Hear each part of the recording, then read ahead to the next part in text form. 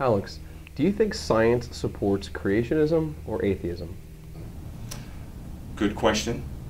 There is no real theory of atheism, but there obviously are a lot of atheists. Let me say two things before I answer the question.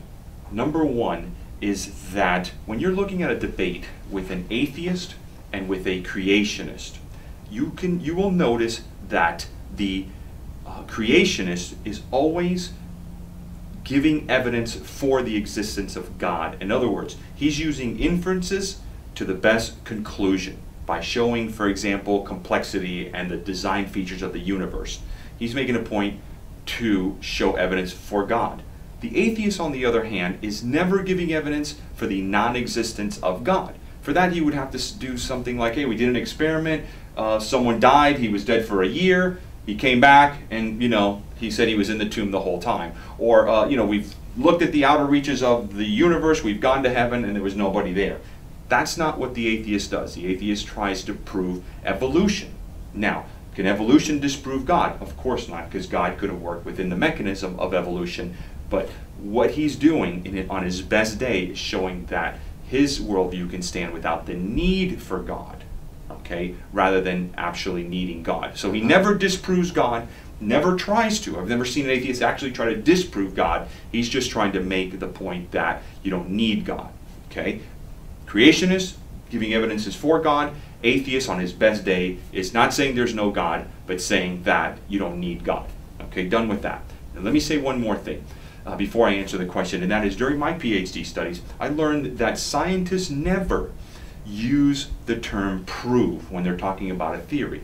What they say is the evidence supports. Which direction is the evidence going? Is the evidence pointing in this direction towards a theory or towards what we call the null hypothesis, the opposite or the rejection of that hypothesis? So which way is the evidence going? Okay, now that that's said, let's look at this. Does science support atheism or creationism? Let's do this. Let's go back in time to say 10 years ago, or I'm sorry, 100 years ago, to 1911. And if you had the theory of atheism there and the theory of creation, and you look at 100 years of science, which direction would the evidence be going? And that's the best way to look at that, at this question. And so let's look at which way the direction is going. Since that time, we've learned that the universe had a beginning through the Big Bang theory. Big Bang cosmology, general relativity, has showed us that the universe had a beginning. Before that, science was telling us that the universe was eternal. Now we know it had a beginning. That one discovery in and of itself is lethal to the theory of atheism, because we know everything that began to exist had to have a cause. What caused the universe? But not only do we know that the universe had a beginning, we know that the universe is very, very fine-tuned. Stephen Hawking calculated that if the expansion rate of the universe since its initial creation had been different by 1 part in 100,000 million, the universe would have recollapsed into a fireball. So, big problem right there for the theory of atheism. Then let's look at the solar system. We know today that the solar system is very fine-tuned for life. Back in 1963, we knew of 3 conditions in our solar system that we needed to support life. Today, there is 35 conditions for the universe, to have a life-sustaining universe, and 122 finely tuned conditions for our solar system in order to sustain life. They include things like the electromagnetic spectrum, the gravitational force, the distance from the sun, the axis of the earth, photosynthesis. It goes on to 120 variables that need to be finely tuned and work perfectly well together in order to sustain life on earth. Here's another one we've discovered since 1911, is that life is vastly complex. Today there is no theory on the origins of life. There is no plausible theory.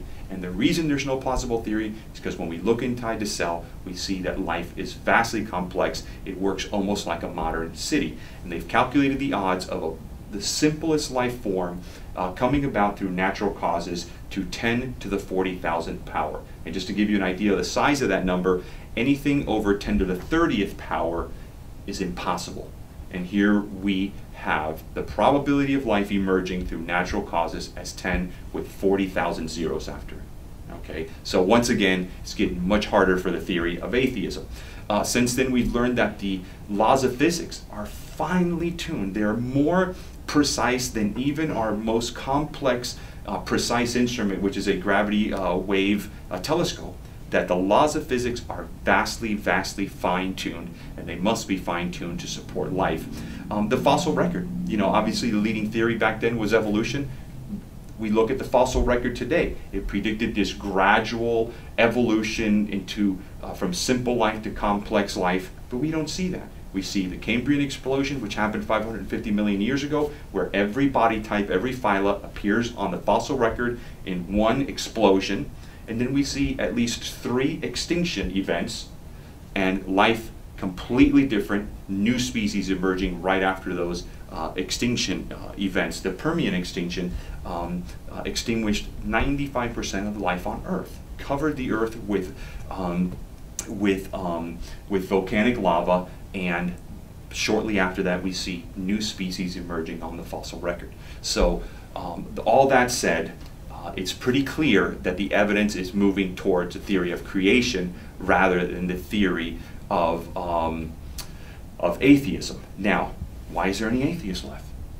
It begs the question, doesn't it? Why are there any atheists left? And here's the reason why. Because, number one, they forget history. Most atheists jump on the bandwagon today and don't realize where the theory has gone and all these discoveries and where we were before these discoveries, number one. And primarily, though, they just keep moving the goalposts.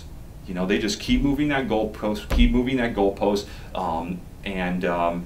and that's why there's still atheists left. But let me close by saying this, because here's where they make their fatal flaw, is that let's say we got a Ford Mustang, and we took that Ford Mustang and we brought it to an ancient tribe in the Amazon. They'd never seen a car before. When they get in that car, they're going to think, wow, this is of the gods, and the gods brought this car. And when they turn it on, they're going to think, oh, if the spirit of Henry Ford is running the car, right? So they're going to have all these myths. Well, once they learn about combustion and how combustion works, and some of the laws of motion and how they work, little by little they'll realize that it is not the spirit of Henry Ford that is angry when the car doesn't start and is happy when the car moves. They are going to be able to eliminate some of those myths. And that's one of the things science has helped us do, is eliminate many of the myths that were perpetrated throughout the world. But here's where they make their fatal flaw, is to say that the car was not designed, that Henry Ford did not design the car. See, they move from eliminating some of these myths to saying there is no designer. And that's a big philosophical leap that they make, and they don't have the evidence to make that leap that that car did not have a designer. Yes, it works on combustion, we know that now. Yes, it works by the laws of motion, but it still has a designer.